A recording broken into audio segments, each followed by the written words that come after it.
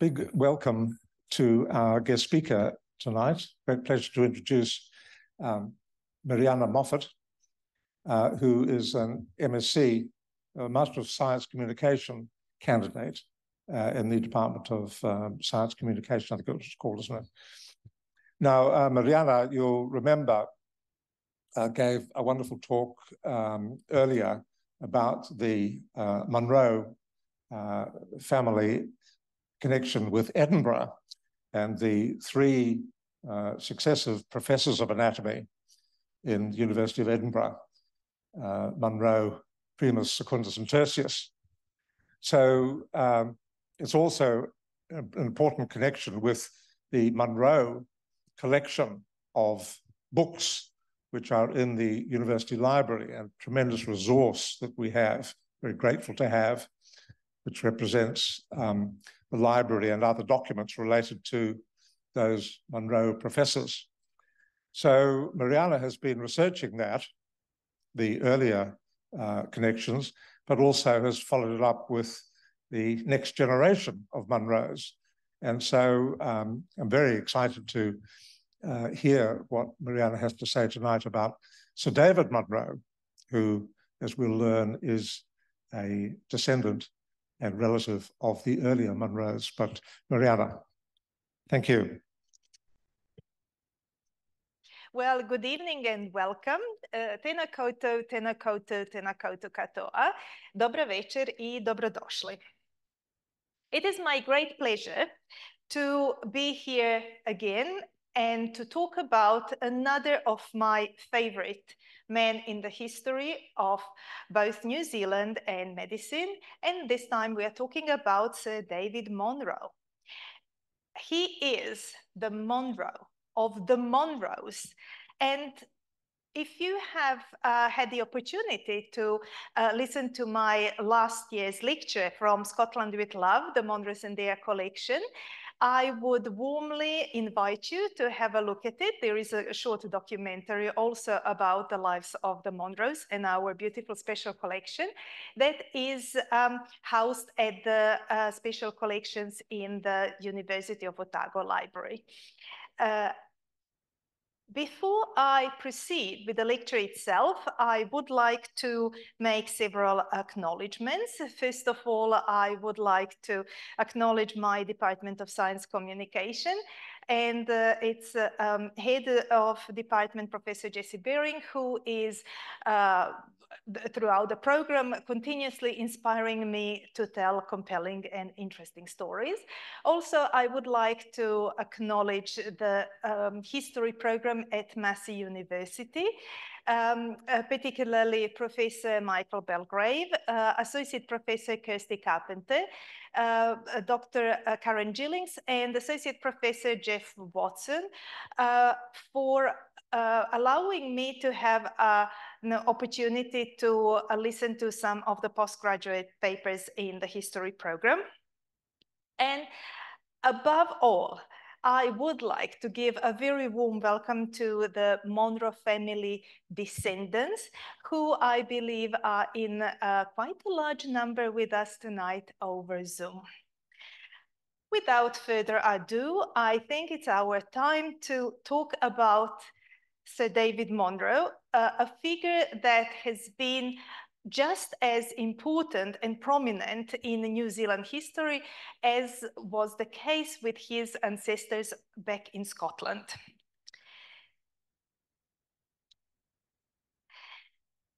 If you recall my last year's lecture, I provided a pedigree of the Monros, and that was from Alexander Inglis' books, The Monros. And here we have some highlighted areas. Don't worry, I didn't highlight it in the book itself. I just printed it off. And so what I wanted to show you is the 5 generations that I would like to point out in their importance in the life of Sir David Monro. So to start with, here we've got Sir Alexander Beercroft, then we've got John Monro, Alexander Primus, Alexander Monro Primus, Secundus, Tertius, and here we've got our Sir David Monro. Now, what do we see here? We've got John Monro, and later I will tell just very briefly about each of them, and that he had only one surviving child, which was Primus. So he, as a single parent, he dedicated his life to making sure that he provides a bright future for his son. Primus had 12 children, Secundus had 5, and Tertius had 12 children. So it is very interesting to see why did they have so many children and what is so specific about them. And here they are, the 5 Monros, the Monros, the 5 generations that have had a very great influence on Sir David. One of them I particularly like to emphasize is Sir Alexander Monro of Bearcrofts. He is the one, if you remember from previous lecture, he is the one that was on the brink of execution only a few years later to be knighted. I think, based on his role model, his life, and his resilience, he was the ideal of how one should behave in their life. Never give up and always strive for the better. Then we have John Monro. This is the photo that we've got of John Monro. He was a surgeon. He wasn't a medical graduate, but he was a surgeon. And he was the one that sent his son to Leiden to be in the company of Boerhaave, his friend, and to learn the craft of anatomy and medicine over there. So while Primus was studying in Holland, in Leiden, Monro was working in the background with the town council, advocating that Edinburgh should establish a school of medicine. Of course, bearing in mind to pave a road for his son to become the first professor and lecturer of anatomy, and he succeeded. So here we've got Alexander Monro Primus, who was the first professor of anatomy at the School of Medicine at the University of Edinburgh. Primus was a very industrious student. He was very literate. He had an excellent command of Latin, French, Dutch, German, Greek, and all those natural history sciences that one could learn. He was very good at drawing, and so he would send to his father drawings of the human body that he did during dissections in Leiden. Of course, John made sure that those who needed to see in order to secure his future saw those drawings. Primus was a very detailed person. He also wrote about the history of his family. And on the second page of the life of Dr. Alexander Monro in his own handwriting, we hear the story about Sir Alexander Monro of Bearcrofts and about his resilience. And that was, as I was reading it, that sparked to my mind as something that was very important. And later on, even in the writings of the Sir David Monro, we will see how important Sir Alexander Monro and his role model was. Then we come to Alexander Monro Secundus, who was the most prominent professor, of anatomy of his time. He is now known for his foramen Monro, but also for Monro-Kelly doctrine. But what is most important, he was a brilliant lecturer. He was so dedicated. He was a very prolific writer. He was everywhere, but he was not just famous in the world of medicine. He dedicated himself also to his community, so he was a member of various bodies. He was a very keen gardener. He loved theaters. Music was something that he took very kindly to. So he was, we would say, a man of many talents. And this is something that his grandson, David, would also inherit from him. The last of the 5 generations in here is Alexander Monro Tertius.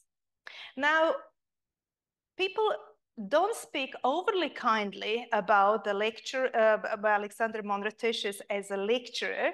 He was more known and he enjoyed more practicing surgery and physiology than anatomy.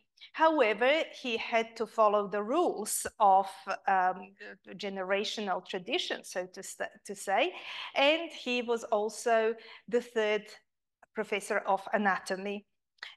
When he resigned, well, they say resigned, he ended, it sounds a little bit dramatic, but he ended 126 years of chairing the anatomy by the Monros. Actually, he was a 75-year-old man and he just came to the retirement. He just didn't want to carry on. So he wasn't really ending the tradition. He just went to his retirement, rightly so.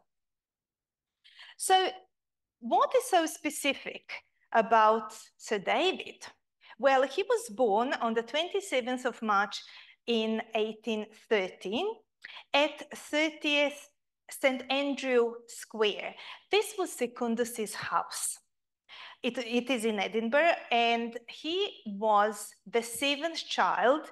There were 4 sons of 12 children. If we go back here to the pedigree, here we will see that Sir David comes 4th. But what is very interesting, what I find interesting, is that when they did the pedigrees, they put first the male sons first and then daughters, even though that's not how the order was. So here we have the first girl was Maria. She was born in 1801. Then came Alexander. So we have another Alexander. That was a tradition that we have Alexander Primus, Alexander Secundus, Alexander Tertius. But although Tertius had son Alexander, there is no Alexander Quartus. There is no Alexander Quintus, which is a little bit unusual. So Maria was the first one, then Alexander 1803, Catherine 1804, James 1806, Georgiana 1808, Henry, called Harry, 1810, Sir David 1813, William 1815, Harriet 1816, Charles 1818. He died very early at the age of 2. Then was Isabella, 1819, and Charlotte, 1821. What do we see here? What was the domestic life like in 19th century Scotland? Here we have, for example, Tertius got married in 1800. The first child was born in 1801. The last child was born in 1821. So 12 children were born within a 20-year period, which makes every child was born around 1.5 years apart. That would have been a huge burden to any woman, even nowadays in the current modern day and age, let alone in the 19th century. Obviously, they were very well off and they could provide for such a large family. So they lived with Secundus. Secundus died in 1817 when David was only 4. By the time David was born, so he was the 7th child. So David was born, 7 children were there, Secundus was there, Tertius and his wife, which would make the household of 12 people. Can you imagine living in the house, even if it was the size of a hotel? It would still be crowded. So yes, it probably wasn't overly perfect, because at that time when Tertius moved with his wife, Secundus already suffered from several strokes, so he really needed look after. His wife died earlier, so he needed some help with his health. And well, the family of 9 children at that time, I don't think would be such quiet place to live.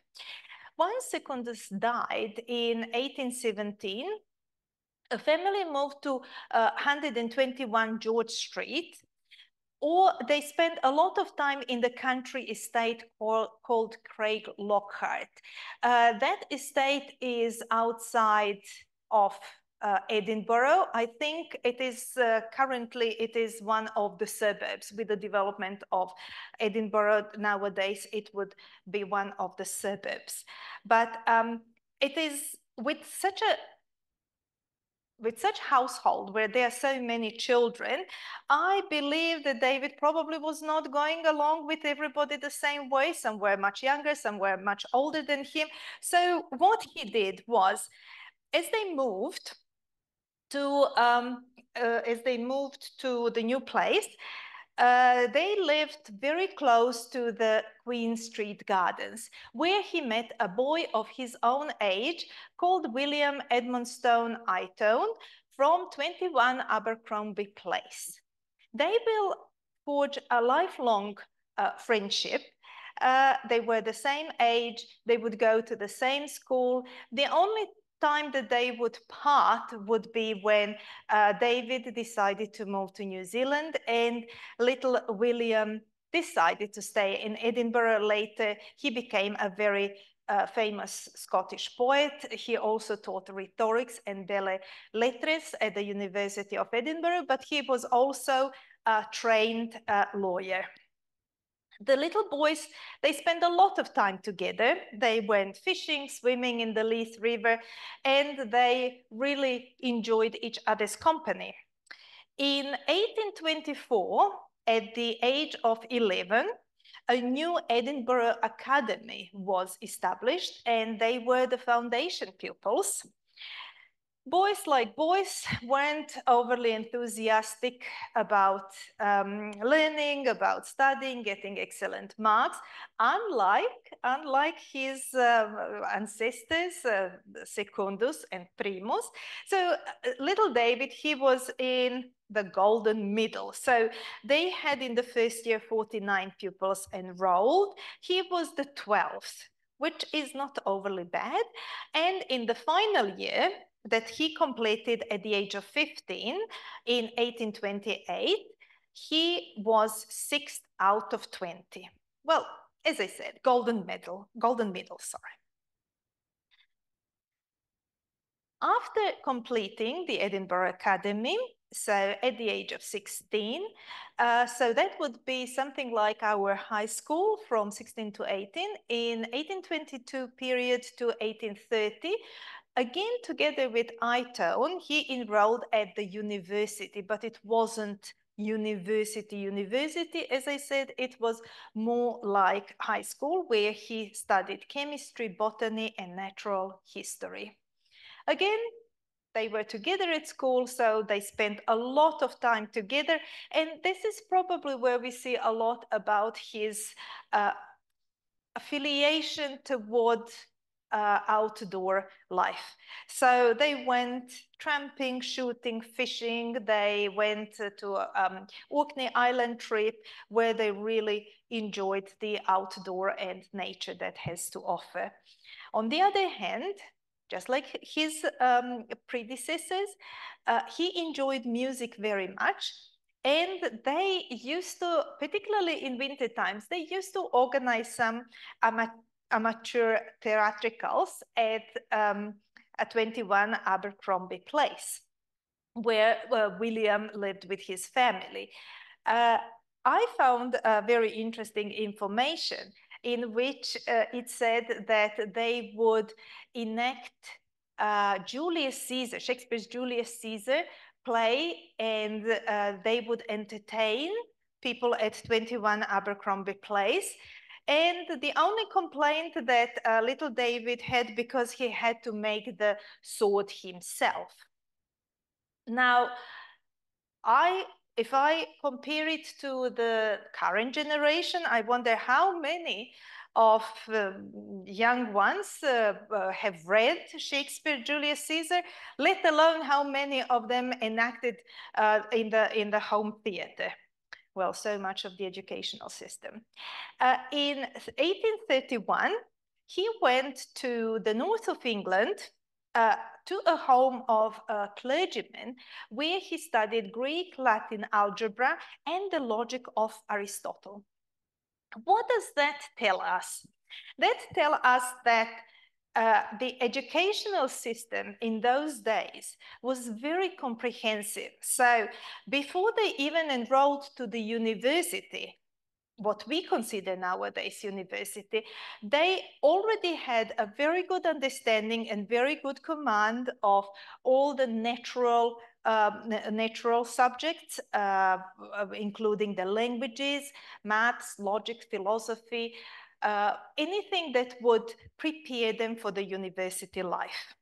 Now, here when we talk about the period between 1828 to 1830, if we recall, that was the time when something very dramatic happened in Edinburgh, and here I'm referring to anatomy murders. So in that period, 1828 to 1829, William Hare and William Burke, they performed a series of killings in order to supply fresh bodies for the Robert Knox's extramural classes in anatomy. Despite all those gruesome murders, it did not put off young David to enroll in the medicine.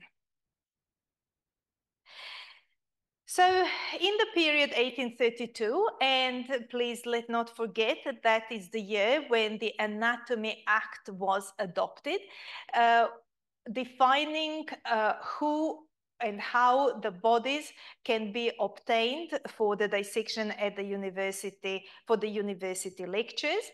So in the period of 1832 to 1835, David studied medicine at the School of Medicine, University of Edinburgh. So he was very much at home. His inaugural thesis was on aneurysm of thoracic aorta.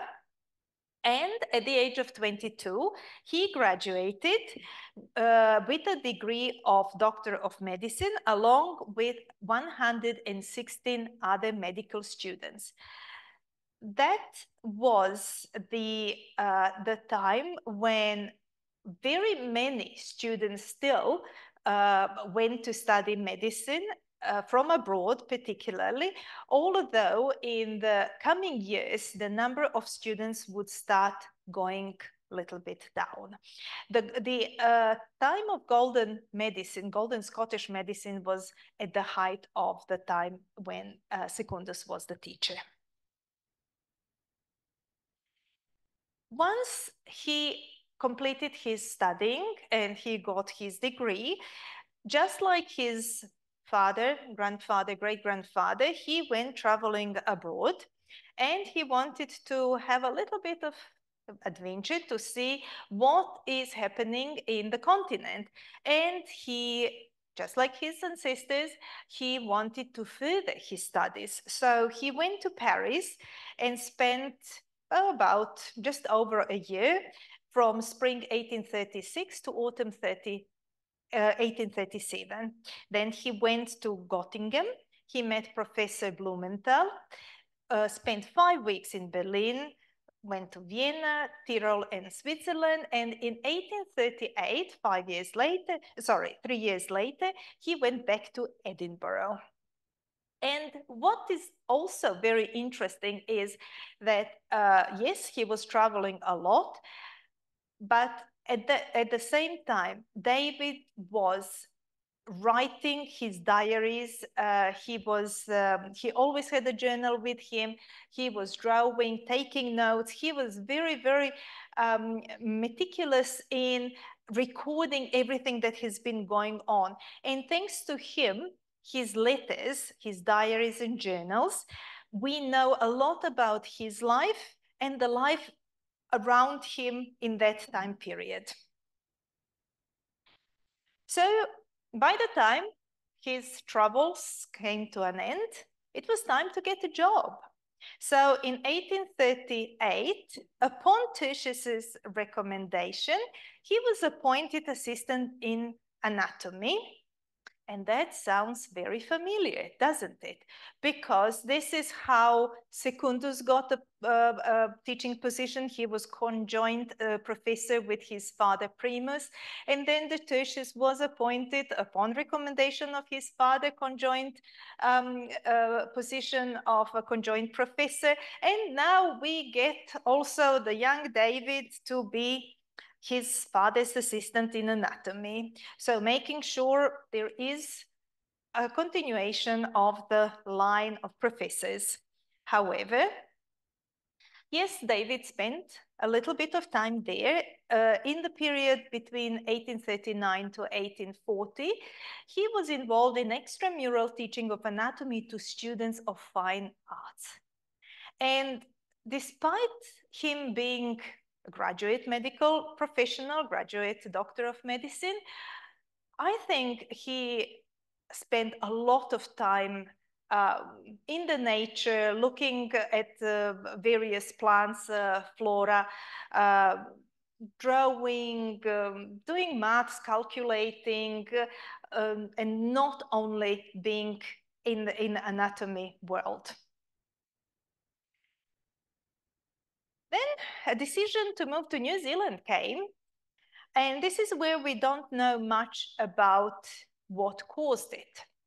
At that time, when he decided to move, his brother Harry was already in Australia, and I will talk about his Australia visit a little bit later.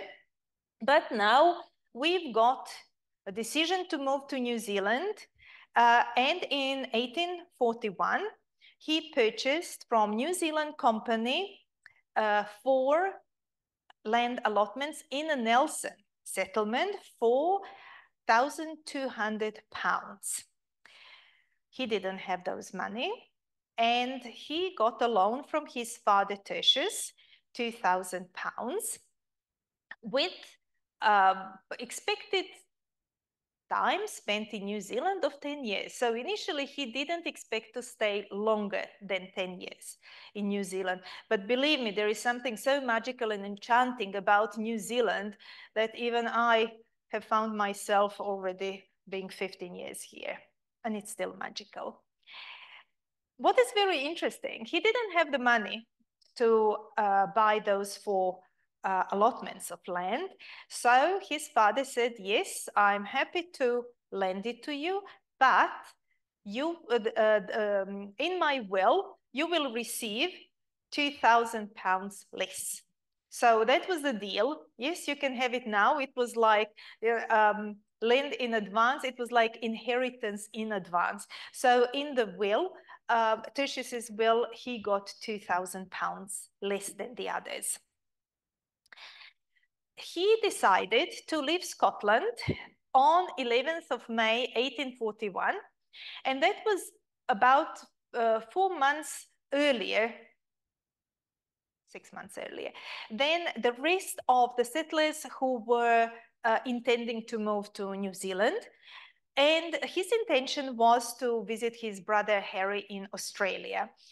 It is interesting to know that in these days, the trip from the shores of Glasgow or from Edinburgh took 4 months at sea. So can you imagine staying with thousands of other people, or however many were in the particular boat for 4 months at the same time? And that would have been quite an experience. But he was sailing from Gravesend, and he expected that by spending some time with his brother in Australia, once he gets to New Zealand, he will catch up with the other settlers in the same area. he was traveling as a ship surgeon on the Tasmania. And this was a good opportunity for him because ship surgeons were very rare. There weren't so many medical doctors that would sail over, and if they were, not everybody was really overly excited to work while they were traveling. So the ships that were arriving, for example, in Port Chalmers, Henrietta ship, there is a count that there were over 300 passengers that left original place in Glasgow. Arriving at Port Chalmers, there was a death of 31 people during the trip. And some of them were complaining that it was due to a surgeon who was drunken most of the time and didn't take care of the passengers that caused so many deaths. So ship surgeons weren't always very present, and in case of some epidemic outbreaks on the ships, very often the outcome was unfortunately lethal. So many did not even didn't even get to the shores of New Zealand. He was lucky because on the ship Tasmania, he met some of his friends from Edinburgh, James and George Tytler's, two brothers, and there was also their cousin Edward William Stafford. So he was not alone, and they were just making the most of the time on the ship. When he arrived in Australia, on the 14th of September, 1841. So he left on the 11th of May, arrived in Australia on the 14th of September. The ship anchored in Williamstown, which was about 8 miles from Melbourne. His first account of Melbourne was quite a bit of disappointment. There was not much, not that we see Melbourne today, definitely far from it, but Melbourne did not impress him.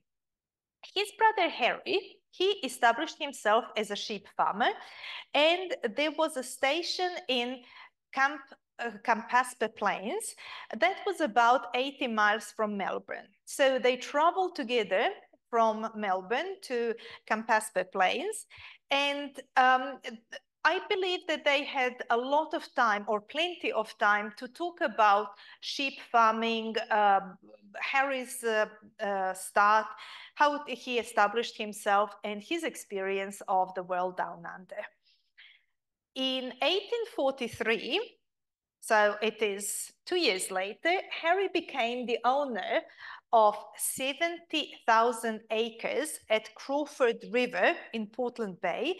And he was considered quite a good employer because he had 30 farm workers, he had 6,000 sheep, 500 cattle, 30 horses. So he was doing really very well.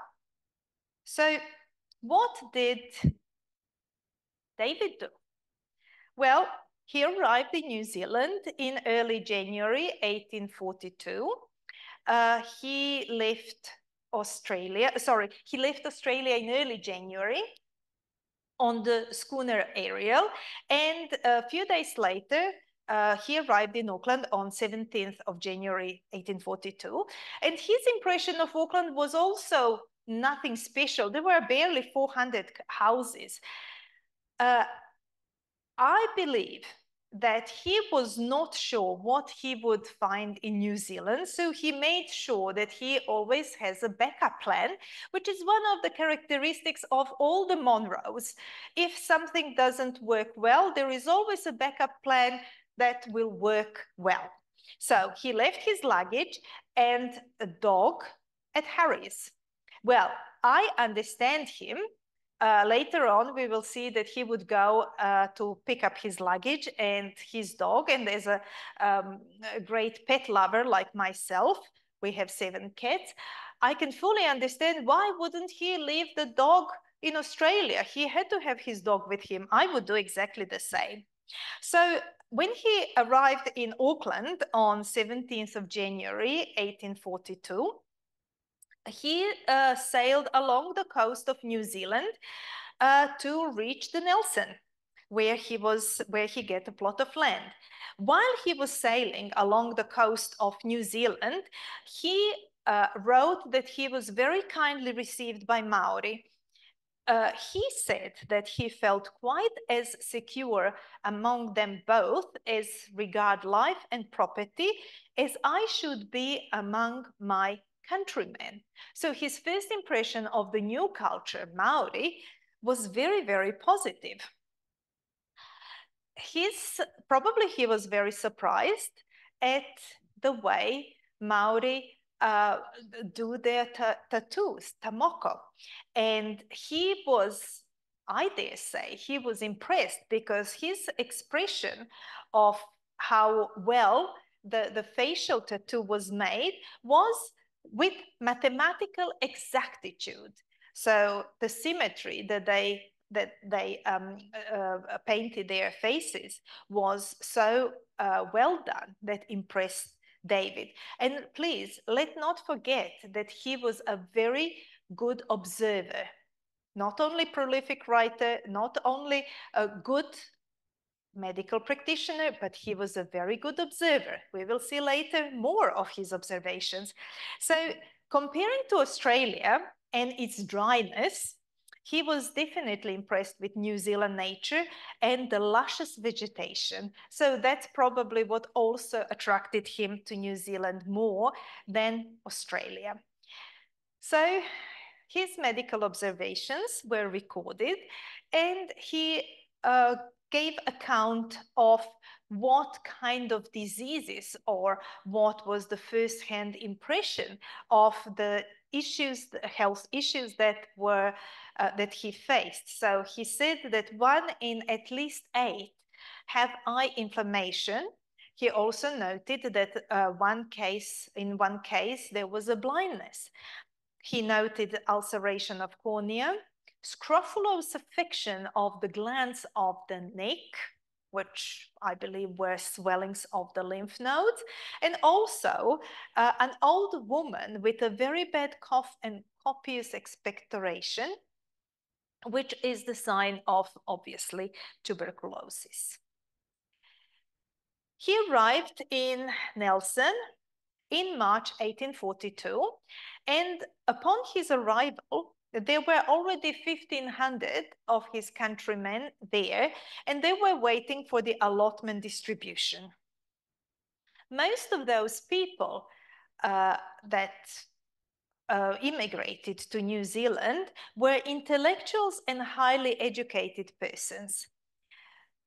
David fell in love with Nelson, and according to Captain Wakefield's account, he was becoming a hearty Nelsonite, which is quite nice for a new person arriving to a new country to feel that way. Troubles in paradise have started, and particularly with the issues regarding the land allotments between the New Zealand Company and the landowners. In this case, these were Maori. And David Monro was leader of landowners in negotiations. Now, if you allow me, I would like to read to you what consisted the land for purchase that was that cost £300. So that was one land allotment. The cost was £300, and it consisted of 1 town acre, 50 acres of suburban land, and 150 acres of rural land. So David Monro purchased 4 allotments. So that means he would have about 200 acres of suburban land, 600 acres of rural land, and 4 town acres, which not everybody got as they were expecting to. A little bit more about David in his first days. I've already said that he was a tradition breaker because he didn't continue as a professor of anatomy. He was an artist, he was a botanist, he was a medical professional, but coming to New Zealand, he became a landowner, a justice of peace, a sheep farmer. Later on, we will see he will become a fruit grower, king gardener, politician, you name it. So in his purchase for of land, he got lot 441 in Trafalgar Square, and he built there a brick house as an accommodation house, which was run by Mrs. Taylor. Later on, we will see that his main house was in Waimea, and so whenever he was in Nelson, he would stay at that inn, which was run by Mrs. Taylor. It was his, but it was run as an inn. So David lived in Waimea at the land called Bearcroft, section 61 in Waimea West, and he gave that name again according to the first of the 5 generations of his ancestors, Sir Alexander Monro of Bearcroft. So we can see how very influential his ancestral roots were in his new life in New Zealand. In May 1842, he was appointed the first Justice of Peace in New Zealand. A month later, in June 1842, he went back to Australia on Bark Eagle to collect luggage and his dog Oscar. Now, we can see that everything has been going on so rapidly, and it is a little bit, I would say, too fast even to today's standard. He only arrived in Nelson in January 1842, and in May he was already Justice of Peace, and he got his allotment, and in June he went back, and so everything was so fast. But life was back then like that. People try to do the maximum of it, try to settle and try to start their families and start their businesses as quickly as they could. 6 months later, on the 12th of January, which is just 1 year after he initially arrived in New Zealand, he came back to Nelson, this time not just with his luggage and with his dog Oscar, but with 300 sheep, some cattle, and also his friend Edward Stafford, who was the cousin of his titleist friends that they were sailing together on the boat Tasman from Edinburgh to Australia. Now, because of land disputes, and let me remind you again, David Monro was the principal negotiator between the settlers and the landowners. There was a very misfortunate accident in Wairau in June 1843. So what happened? It was believed that Captain Wakefield purchased land from the Maori land for the New Zealand Company in 1839. There are disputes that not all the land was legally obtained. And in need for more land, there was a work party that was sent to survey the land in Wairau, to which the Maori objected.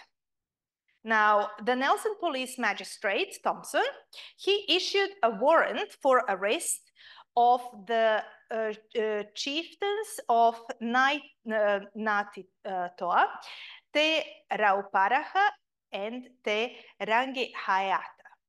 So they went there with the intention to bring to police magistrate those two Maori chieftains. Captain Wakefield and Captain England, they led that armed party. And in order to have any signature in all those deeds and settlements negotiations, along came 2 justices of peace to verify those signatures. David Monro, who was also a justice of peace, and his friend James Tatler, they walked from Waimea to Nelson, and luckily so, their initial idea was to accompany the party so they could also go with them to Wairau. Luckily they didn't. Luckily they were late for the ship because they were spared in the massacre. Unfortunately, 22 Europeans were killed, including Wakefield and both justices of peace. Maoris also were killed, unfortunately, and 27 who survived of those settlers, of the Europeans, they returned to Nelson. So that has also prompted the early settlers that the experience would make them very uncomfortable and be a little bit cautious around Maori, because there was always that land dispute that hasn't been resolved, unfortunately, to some of the areas even today. David Monro was traveling throughout New Zealand, throughout South Island, and in 1844, when a group of Scottish settlers wanted to move to Otago area, there was a party that preceded their move, led by New Zealand Company's chief surveyor, Frederick Tucker, to inspect the land for their arrival in Otago, and David went along with him in 1844. Unfortunately, this arrangement fell through, and the Scottish did not arrive in Otago until 1848. On their way to Otago, to Dunedin, what is now Dunedin, and further on to Clotha, they stopped at Waikouaiti and visited John Jones's whaling station, which is today, we can see it at Manakana Farm. I've got some photos later on and I'll show you. At that time, so we are talking about 1844. Officially, the Scottish settlers have not arrived in Dunedin until 1848, but there were 25 white residents in Otago, and according to David Monro, they lived in decent houses and rather comfortably. David Monro enjoyed the nature and Otago Harbour. He traveled also to Invercargill. He bought a property in Invercargill, and in 1867, he dedicated a Kew Road, which ran through his property, and that there is a plaque at the hospital, Kew Hospital in Invercargill, also mentioning David Monro. Here, I had the pleasure of going with my husband not so long ago to Manakana Farm. This is the John Jones's whaling station. And these are just a few of the photos that we can see. There is a little history about the development and what Matanaka Farm was like. Here is, there are 5 buildings here. In one of them is like a little school. Here we can see a little classroom. And then there is the stables for the horses. And in one of these buildings is also a boat made of canvas. So on the outside there is a canvas, and of course here is the made of some branches and the wood. In the whaling station, we can see there are comments that David Monro wrote about his impression of Waikouaiti and what he found there, how he experienced that part of New Zealand. It is interesting to say that David Monro came as a bachelor, but he did not stay as the one for a very long time. And on 24th November 1843, at the bachelor's ball, he met his future wife, Dina Secker, and he didn't like her name, so he called her Nina. Her mother died when she was very young, and her father was killed in one robbery gone wrong. So she, in order to survive, she became a dairymaid to Honorable Constantine and Fanny Dillon. As things would progressed very fast. So they met in November. They already got married on 7th of May, 1845. And this would be, if you remember, he left the shores of Scotland on the 11th of May, 1842. Only 3 years later, he would already be a married man. On his wedding day, there were 30 guests in attendance, and there was a banquet thrown by the Constantine and Fanny Dillon. They had 7 children. Alexander was born the following year. So here we again have Alexander, but he's neither Quartus or Quintus. We've got David, who died young without any issue. Then there was Maria Georgina, 1848, James, who also died the same year, so he was just a baby. Charles was born in 1851, Constance Charlotte, 1853, Henry James Carmichael, who died also very young at the age of 6. Whenever David wrote letters, and he was in a very intensive communication, particularly with his youngest sister Charlotte, he always wrote very lovingly and with a lot of affection about his wife. So here we've got David Monro's family. This is his wife, Dina. And the pedigree that I've got here is taken from the book by local historian Clive Akers, Monro, The Life and Times of the Man Who Gave New Zealand Rugby, which is the book about rugby history in New Zealand, and David's son Charles, who was the one that, as they say, brought rugby to New Zealand from England. So Charles is here, this one. David was a very busy man.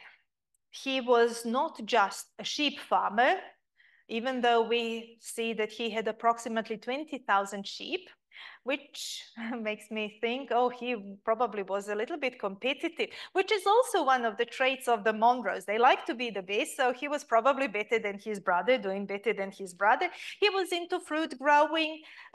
He was famous for his award-winning apples and peaches. He grew watermelon, cherries, plums, pears, grapes, you name it. And gardening was his principal hobby. Because of the tensions with Maori, in 1844, the settlers established militia, and he was appointed in April 1845 by the Governor Fitzroy as captain in the Nelson Battalion of Militia. Just, I would say it was I believe they all wanted to live in peace, but it was just a sort of precaution given the massacre that happened only 2 years before. He was also a property investor. He owned properties in Waimea, where he lived, in Motueka, so his land covered 36,000 acres. He had 2 sections in Nelson, 3 in Collingwood. He had land in Picton, in Invercargill, 200 acres, the one that I've already mentioned. And he also had some land in Wairau Valley. Apart from being a busy man, farmer, agricultural man, orchard growing, very, very busy, he was also a writer and an artist. And here we have a pen that was a pen and the ink that was that you can find in the Nelson's Provincial Museum. And I would like to use this opportunity to thank their archivist, Karen, for sending me the photos of these items. So he wrote diaries, journals, letters. He also left some drawings. Here on the left, we've got Primus's Life of Dr. Alexander Monro in his own handwriting, something that I mentioned in the beginning. So you can see he was very meticulous, very detailed, very patient in his writing, and so was David. So this is the page from David's item that we have in the special collections. There are 2 of them here in Otago. More of them are at Alexander Turnbull Library in Wellington and also in Nelson Provincial Museum. Here we have, although it was drawn by pencil, so it's not very visible, not very sharp, and it's just on the cover of one of his diaries. And here are just some of the pages from the items that we've got here in a special collection. And I quite like the one that says presented by Dr. J.E. Monro of Palmerston North, and it was in 1969. So here as a very romantical person coming from south of Europe, I thought that these dried flowers were his memory that he wanted to take with him from beloved Scotland. However, I was wrong. It is very likely that he was drying the plants and flowers that he found in New Zealand, and he was sending it to his friend who was director of the botanical gardens at Kew in England. So he wanted to show them what grows well in New Zealand. So he was a politician and a speaker in the period of 1861 to 1870. He was, I believe, even when he was a boy, that he should hear elderly, his father, his grandfather, talking about the politics, what was going on in Edinburgh, in Scotland, discussing with various people, friends who would pop in. So he was probably not new to politics. So when he moved, when he started his life independently, he probably thought it would be a good thing to get involved in politics for the benefit of the new settlers in the country. So in 1853, he became the member in the House of Representatives for Waimea West, which he did in the period from 53 to 55, and again for the 2-year period in 1858 to 1860. On 16th of February in 1861, he was unopposedly elected as a member for Picton, which he served for 8 years. He was also member for Cheviot for 4 years, Motueka in 1871, and in Waikouaiti, 1872 to 73. I find it a little bit unusual that he lived in Waimea West. He was near Nelson. Waikouaiti is here down south here in Otago. You know, what do these 2 areas have in common that he was the representative? Or maybe, I don't know, maybe the area did not have very prominent politicians who would be loud enough to speak on behalf of the people there. I don't know. On 3rd of June, 1861, he became a speaker in the House of Representatives. And he was, despite not being a lecturer, despite not being a medical professional himself, he was very much in support of culture and education. He was, for example, one of the foundation member of the Council of Governors of Nelson College. He was very well involved and informed about the medical sector. For example, he took active involvement in the process of medical registration. All his engagement, all his activities, everything came to, I would say, a crown in his career with a knighthood in 1866. And here again, I would like to thank Karen for sending me the photo of this proclamation of his knighthood, where Queen Victoria, by the grace of God, granted, and this presents, so give a grant unto our trusted and well-beloved David Monro, Esquire Speaker of the House of Representatives, in our colony of New Zealand, the degree, title, honor, and dignity of a Knight Bachelor, together with all rights, procedures, privileges, and advantages to the same degree, title, honor, and dignity belonging or pertaining. So that was really a crown. Again, the history repeats itself, just like his great-great-grandfather, Sir Alexander Monro, who was knighted. Sir David was knighted. So it all stays in the family. Now, David Monro never really retired.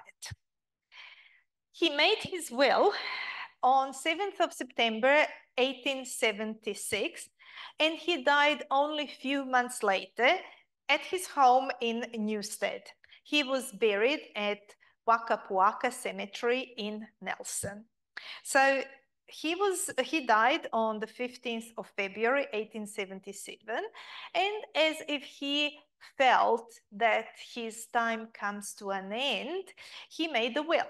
And in his will, what I found very interesting, it is only several pages, he bequeathed the picture, for example, the picture of two female heads for the cartoon of Massacre of the Innocents by Raphael to Royal Scottish Academy to be displayed in some public gallery in Edinburgh. And what is also interesting is it is written that the picture to be carefully packed and transmitted to Edinburgh at the cost of his estate. He was really thinking of everything and everybody. He also made sure that everybody was well provided, particularly that they were never short of funds or that they had place to live.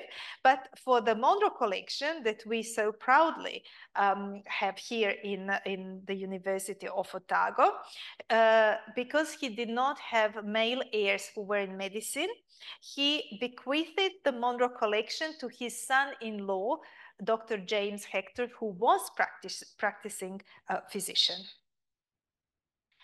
So I had the immense opportunity, and I was so grateful to talk to John Monro of Palmerston North, who also told me a few things that are interesting for his family and also for the new generation of the Monros here in New Zealand.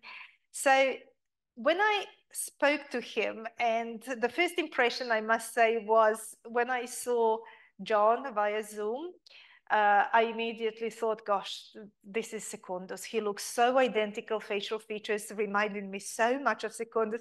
And the more I was digging through the current generation of the Monros here in New Zealand, I could recognize the facial features. Like there was the Paul Monro. He particularly looks very much, in my opinion, like Secundus. And there is a lot of love and pride for his ancestors. And this is what, in the end of my conversation with John, I noted. We all have love of science and art. We are inherently reasonable and with strong values. And we are proud of our Scottish ancestry. Thank you, John. I really appreciate talking to me.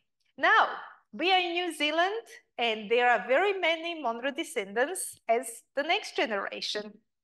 So, yes, there are many doctors, lawyers, but as one of them said, their career choice diversified. Given the strong influence and importance of their ancestors, I think it would be interesting to make a talk about well, where is the current generation of the Monros? What are they doing? Because we do know that there are a lot of scientists, a lot of acclaimed artists, and they are really making a huge impact to the New Zealand society today. So yes, it would be lovely to have one of the talks dedicated to the next generation of Monros. And with that in mind, I would like to thank you for your attention and hope to see you in some of the next lectures. Thank you kindly.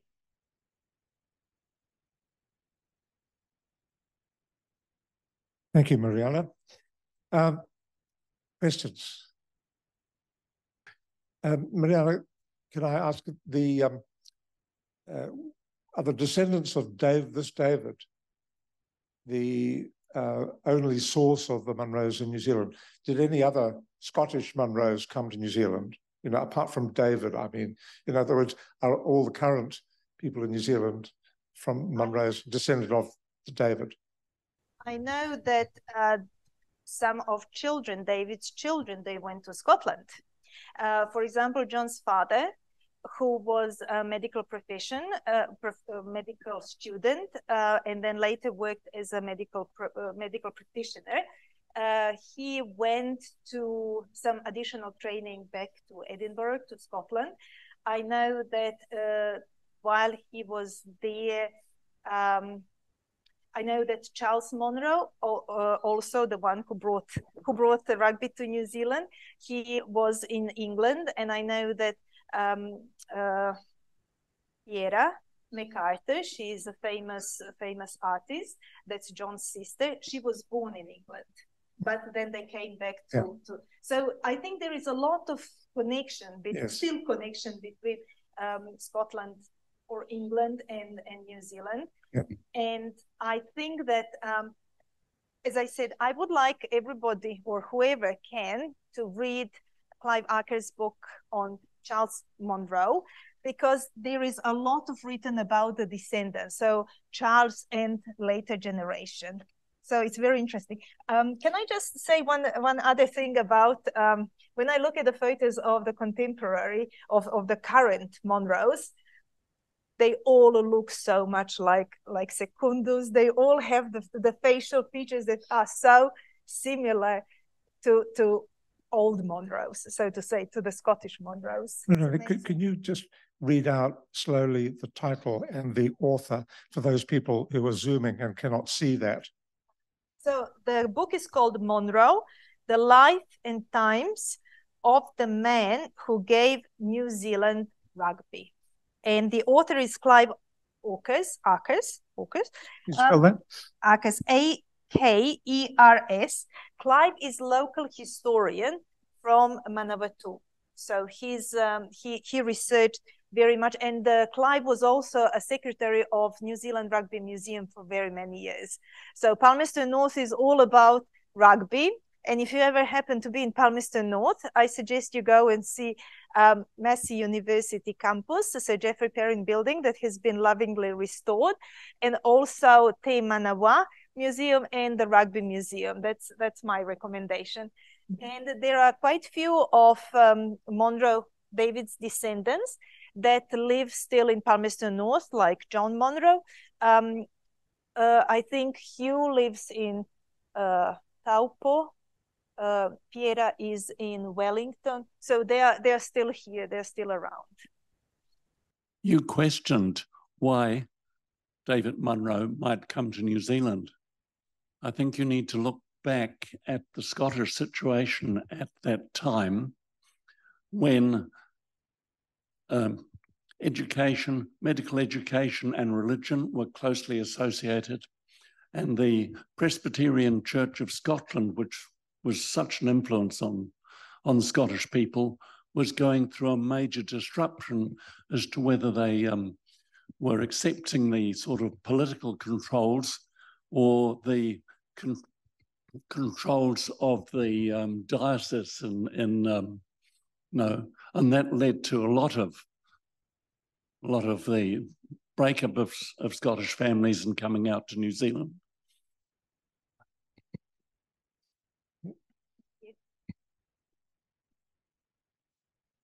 Some of the Monros in New Zealand spell their name with an E on the end.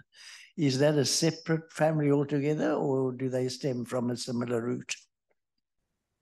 That's a very good question. That's something that I would like to know, because I also noticed that some of them do have that E at the end and some don't. I think that all the Monros that stem from Sir Alexander Monro 5 generations ago don't have the E. So it's also an interesting thing to look further. Those with E, do they stem from the same family tree or not?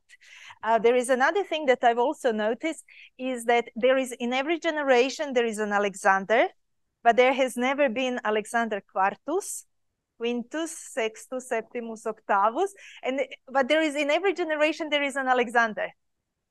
But no, so with Tertius, that kind of tradition breaking. That's why I also in my introduction that you got in the invitation, I called him a tradition breaker, because he decided to break with the tradition of being successor of the chair of anatomy and professor, and he decided to take a completely different route. And yes, probably he was trying to escape the politics and the unrest times in Scotland, but he then came to New Zealand, and then he also tried to make the best for the settlers. He was a very, as I said earlier, academically, he may not have been A+ student, but he was a man who used his brain, who was curious. He was very much like Secundus. Secundus was a keen gardener. He was art lover. He was going to the theaters. He loved music. They were people of so many talents and skills. He came to New Zealand with nothing on. All he did was he visited his brother, who he saw did very well for him. I think his brother, Harry, he had 10 children. So he found his fortune there. And that must have been, he was older than David, and that must have been, okay, a kind of motivation. If he could do it, I could do it. And he was very good at that.